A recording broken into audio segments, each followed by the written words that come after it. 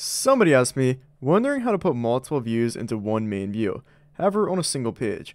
With that I mean to create something like a dashboard, for example split screen into 4 parts, and each part will be connected to a different view. Is it possible to pass multiple data contexts to the main view at once? So what we're trying to do here is build a dashboard and have multiple panels on that dashboard that represent different views, and we want to bind each of those views to their own data context. So the suggestion here of passing multiple data contexts to the main view isn't quite what we want. What we want in this case is a view model, such as a dashboard view model, that's going to contain all the view models for the panels on the dashboard. So in this demo, let's create a dashboard that has multiple panels that all hook up to their own data context. So for this demo, I already have our panels laid out. I actually call them tiles. So our dashboard is going to be made up of tiles. So first off, I have this cost tile, and this is going to display our costs. So the domain that we're dealing with here is like a business where we have costs, revenue, profit, stuff like that. So the other tile, as I kind of mentioned, a profit tile where we show our profit for the business.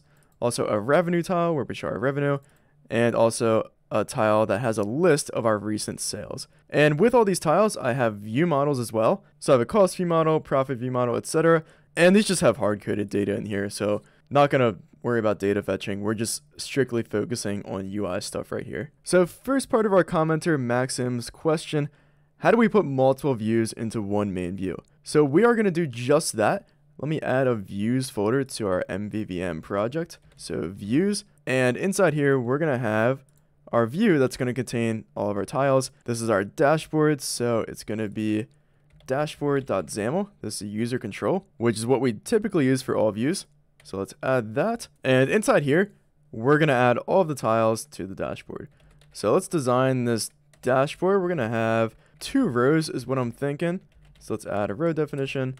We can just do auto for the first one, and we'll do star for the second one. So second row is going to fill all the height, and this will make sense for the tile layout that I have in mind. So in this first grid row, we're going to have another grid. So this is grid row 0, and inside this grid I'm going to have 3 columns. So let's add these column definitions, and all of these are going to be the same width. So we're going to have star for all 3 of these. So each column takes up 1/3 of our total width, and in each of these columns we're going to have tiles.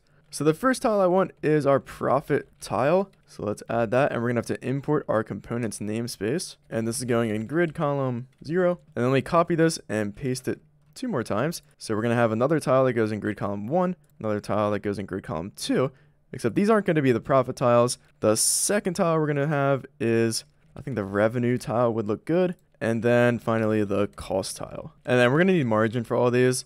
So for this profit tile, I just want margin to the right. We'll do 10. And then for this middle tile, I'm going to do 5 margin on the left and right.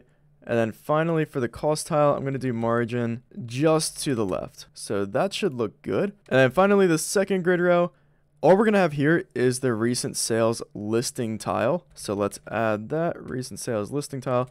Let's add some margin to the top. So how about 20? And then of course this goes in grid row 1. And then finally I want to add margin around my entire grid so that we're not pushed all the way up against the window. So for this we'll do 25, I think. So our dashboard should be good enough. I'll probably play with this more when we get into live debugging. But let's add our dashboard to our main window. So this is what we display when we start up. Right now I'm showing this tile, but I want to show the dashboard. So let's import that from our views namespace. And I usually suffix my view names with the word view, such as like dashboard view, but I guess I didn't do that here. Anyways, our dashboard should appear on our main window when we start up. So let's try this out. All right, cool. I'm looking at our dashboard. Of course, the only issue again is that we don't have any data in here. So this gets back to the second part of our commenter Max M's question, or really the only question he asked, and that is it possible to pass multiple data contexts to the main view at once? And again, like I mentioned earlier, not quite. We're going to have a dashboard view model that contains all of the view models for all of these dashboard items, and then we'll connect all of these dashboard items up to their respective view models. So let's create that view model. I already have a view models folder. We're just going to add another view model in here. This is the dashboard view model. We're going to inherit from view model base, which is just a view model that implements iNotify property changed. So similar to how our dashboard view is made up of a cost tile, profit tile, recent sales listing tile, and revenue tile, our dashboard view model is going to be made up of view models for each of those tiles. So let's add a public property for our cost view model, and we'll just call our property cost view model. And we can actually just make this read only. And then we're also going to have our profit view model. So let's add a property for that, as well as our revenue view model. And finally, our recent sales view model. So I'm actually going to take all these view models through the constructor. So let's generate a constructor for all these properties. So now I just need my dashboard view model to be the data context of my dashboard view, so that I can eventually bind to all of these view models. So to do that, I'm going to change the structure of how we start up our app. So in my app.xaml, I'm going to remove this startup URI. So let's get rid of that. And now we're going to manually set up our main window instead of using startup URI.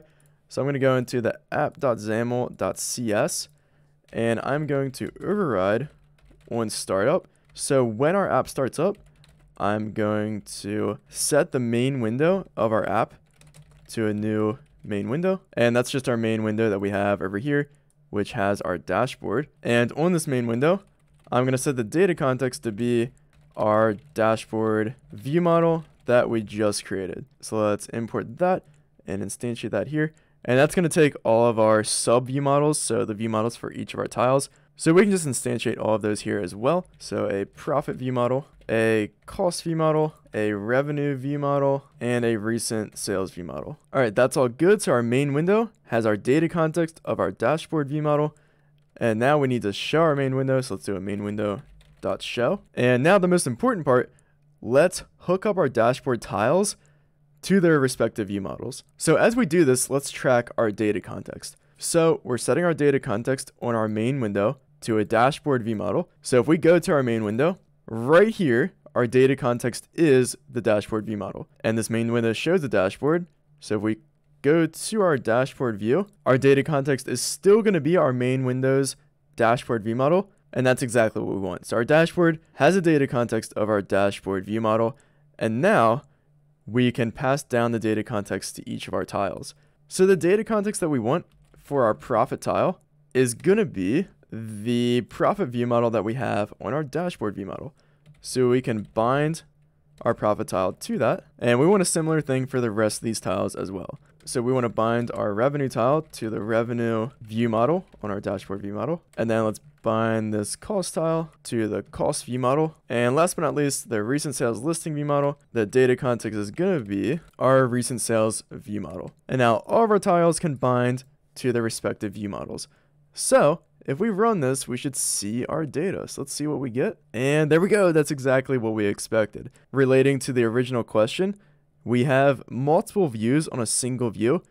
So in other words, for this example, we have all of our tiles on our main dashboard view. And then also each of our views or each of these tiles have their own data context. So we have the profit tile has the profit view model as its data context. The revenue tile has the revenue view model as its data context, and so on. So just to summarize, we created this dashboard view that has all of the dashboard tiles on it. And then we created a dashboard view model that contains view models for each of our tiles.